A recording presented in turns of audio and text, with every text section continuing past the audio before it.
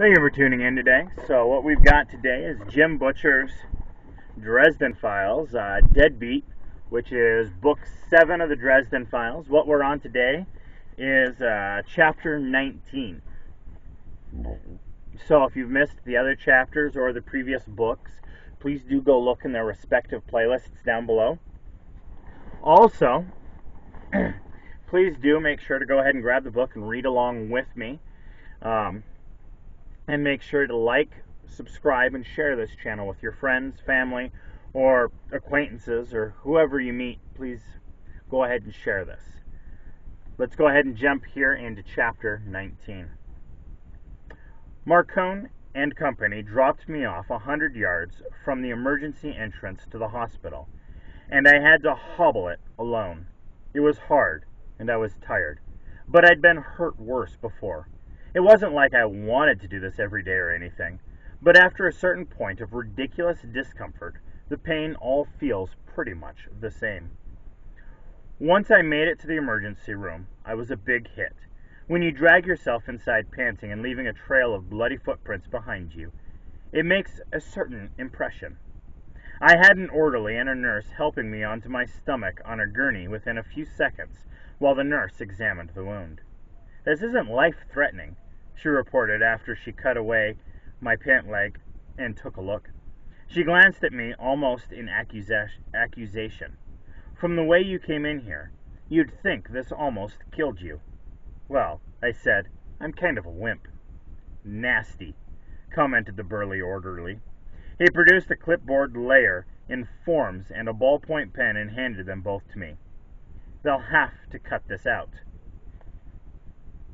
"We'll let the doctors decide that," said the nurse. "How did this happen, sir?"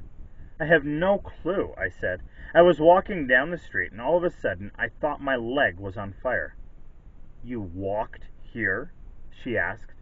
"A helpful Boy Scout brought me most of the way," I said. She sighed. "Well, it's been a slow day. They should be able to see you shortly." "That's super," I said, "because it hurts like hell." "I can get you some Tylenol," the nurse said primly. "I don't have a headache. I have a 4-inch piece of steel in my leg." She passed me a paper cup and 2 little white tablets. I sighed and took them. "Heh," the orderly said after she left. "Don't worry too much. They'll get you something when the doctor sees to you. With this kind of loving care, I probably won't need it."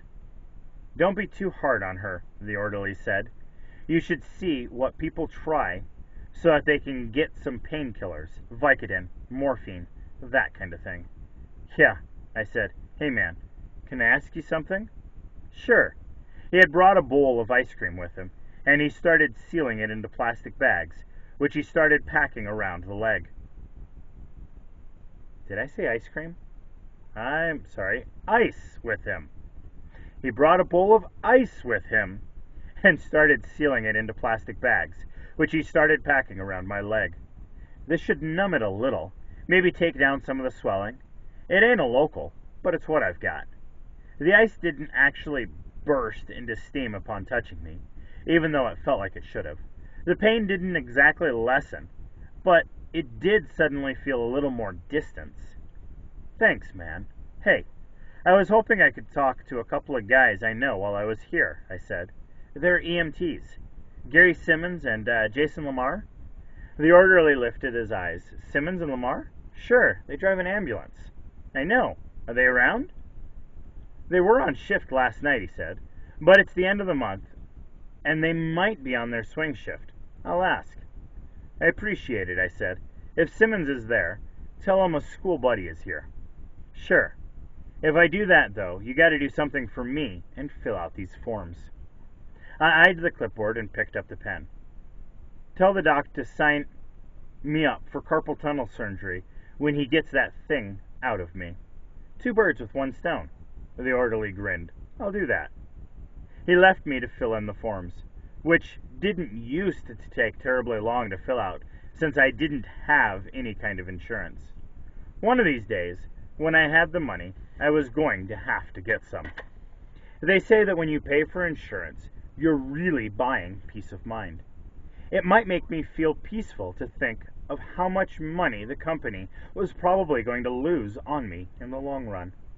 If I lived my whole life in the open, I had been, as I had been since I'd come to Chicago, they might be dealing with me for 2 or 3 centuries. I wondered what the yearly markup would be for 250-year-old. A young doctor came in after I was finished with the forms, and true to the orderly's prediction, he had to cut the shuriken out of me. I got a local, and the sudden sensation of pain was like a drug all by itself. I fell asleep while he was cutting and woke up as he was wrapping my leg up. "The suture's dry," he was saying. "Through the looks of your file, I suppose you know that." "Sure, Doc," I said. "I know the drill. Do you need to take them out, or did I get the other kind?" "They'll dissolve," he said. "But if you experience any swelling or fever, get in touch. I'm giving you a prescription for something for the pain and some antibiotics. Follow all the printed instructions and be sure to take them all," I said, in my best Surgeon General / television announcer voice. "Looks like you've done this as often as I have," he said. He gestured to the steel tray where the bloodied shuriken lay. "Did you want to keep the weapon?" "Might as well. I have to get a souvenir in the gift shop otherwise." "You sure you don't want the police to look at it?" he said. "They might be able to find fingerprints or something." "I already told you guys. It must have been some kind of accident," I said. He gave me a look of extreme skepticism. "All right, if that's the way you want it." He dropped the little weapon into a metal tray of alcohol or some other sterilizer. "Keep your leg elevated. That will ease the swelling. Stay off of it for a couple of days, at least." "No problem," I said. He shook his head. "The orderly will be in a minute with your prescriptions and a form to sign." He departed. A minute later, there were footsteps outside the little alcove they'd put me in, and a large young man drew the curtain aside. He had skin almost as dark as my leather duster, and his hair had been cropped into a flat top so precise that his barber must have used a level. And he was on the heavy side. Not out of shape or ripped out, but simply large and comfortable with it. He wore an EMT's jacket and a name tag on it that read Lamar. He stood there looking at me for a minute and then said, "You're the wrong killer to have been at my high school, and I didn't go to college." "Army medic?" I asked. "Navy. Marines." He folded his arms. "What do you want?" "My name's Harry Dresden," I said. He shrugged. "But what do you want?" I sat up. My leg was still blissfully numb. "I wanted to talk to you about last night." He eyed me warily. "What about it?" "You were on the team who responded to a gunshot victim on Walker." His breath left him in a long exhale. He looked up and down the row, then stepped into a little alcove and closed the curtain behind him. He lowered his voice. So I want you to tell me about it," I said. He shook his head. "Look, I want to keep my job." I lowered my voice as well. "You think telling me is going to endanger that?" "Maybe," he said. He pulled open his jacket and then unbuttoned 2 buttons on his shirt. He opened it enough to show me a Kevlar vest beneath that. "See that? EMTs have to wear them around here, because people shoot at us sometimes. Gangbangers, that kind of thing. We show up, try to save lives, and people shoot at us." "Must be tough," I said cautiously. He shook his head. "I can handle it. But a lot of people don't. And if it looks like you're starting to crack under the pressure, they pull you out. Word gets around that I'm telling fairy tales about things I've seen. They'll have me in the psychiatric disability by tomorrow." He turned to go. "Wait," I said. I touched his arm lightly. I didn't grab him. You don't go unexpectedly grabbing former Marines if you want your fingers to stay in the same shape. "Look, Mr. Lamar, I just want to hear about it. I'm not going to repeat it to anyone. I'm not a reporter or—" He paused. "You're the wizard," he said. "Saw you on Larry Fowler once. People say you're crazy." "Yeah," I said. "So it isn't as if they'd believe me, even if I did talk about you." which I won't. You're the one they arrested in the nursery a few years back, he said. You broke in during a blackout. They found you in the middle of a wrecked room with all those babies. I took a deep breath. Yeah. Lamar was silent for a second. Then he said, You know that the year before, the SIDS rate there was the highest in the nation. They averaged one case every 10 days. No one could explain it. I didn't know that, I said.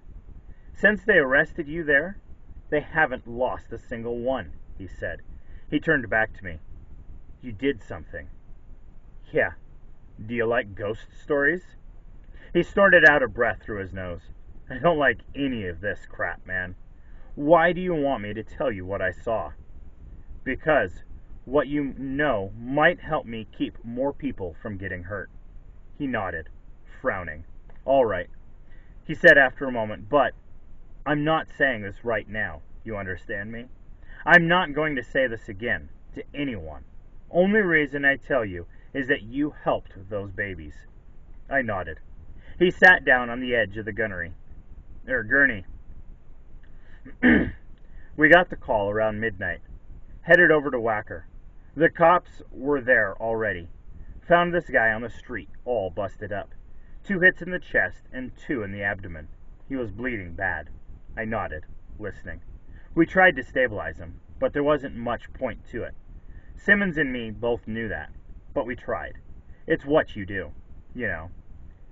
He was awake for it, scared as hell, screaming kept bugging us not to let him die. Said that he had a little girl he had to look after. What happened? He died, Lamar said, his voice flat. I've seen it before, here in town, in action while I was in the Corps. You get to where you can recognize death when he comes knocking.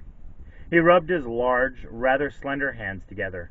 We tried to resuscitate, but he was gone. That's when it happened. Go on. This woman shows up. I don't know from where. We just looked up, and she was standing over us, looking down. I leaned forward. What did she look like? I don't know, Lamar answered. She was, wearing this costume, right? Like those people at the Renaissance fairs? Big old black robe with a hood over her head. I didn't see much of her face, just her chin and throat. She was white. What did you do? I figured she was a nut. You get them a lot this time of year.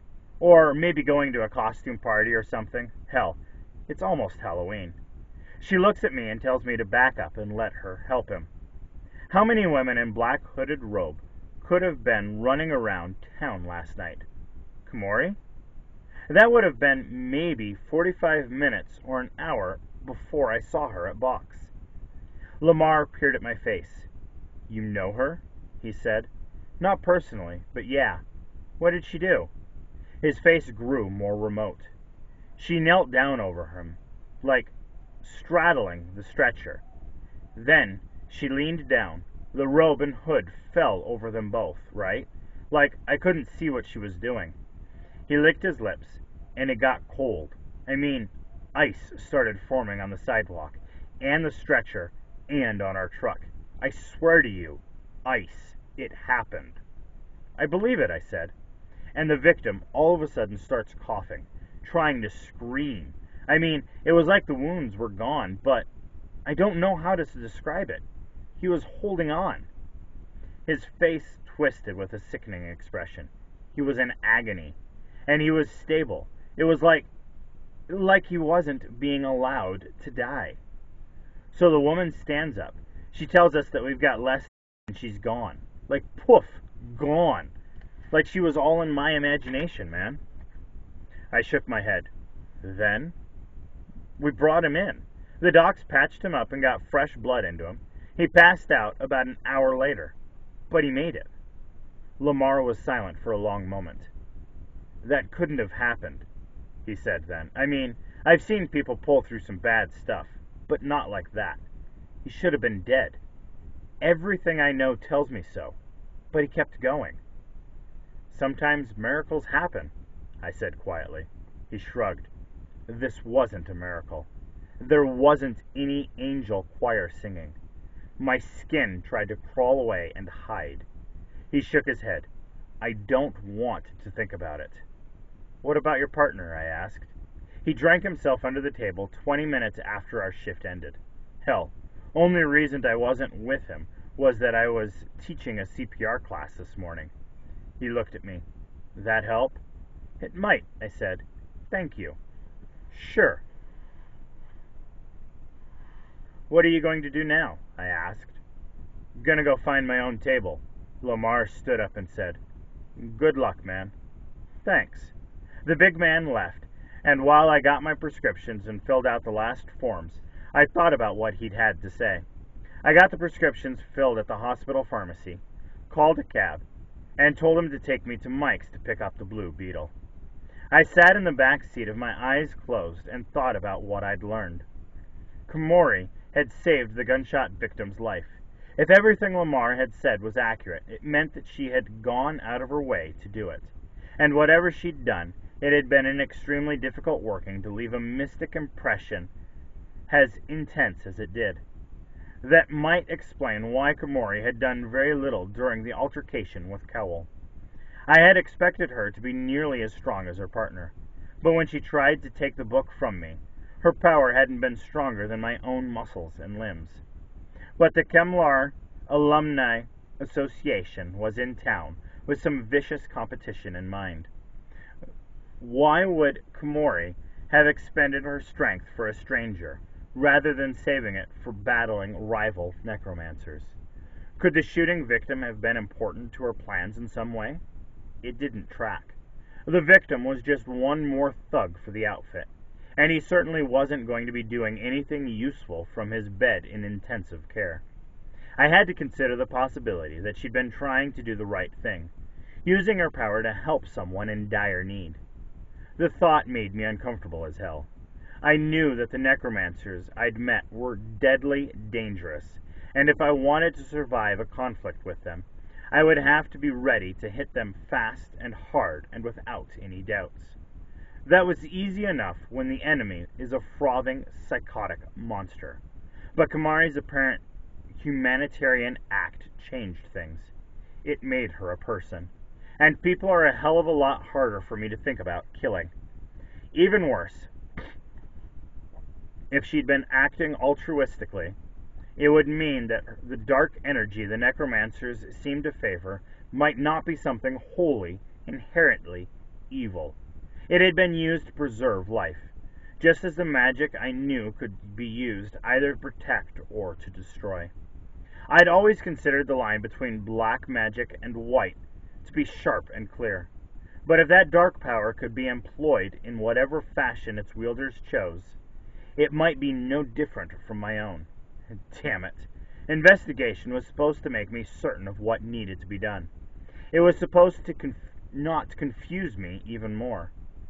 When I opened my eyes, thick clouds had covered the sun and painted the whole world in shades of gray. Thank you for listening to Chapter 19 of the Dresden Files, Deadbeat Book 7. Please hope you...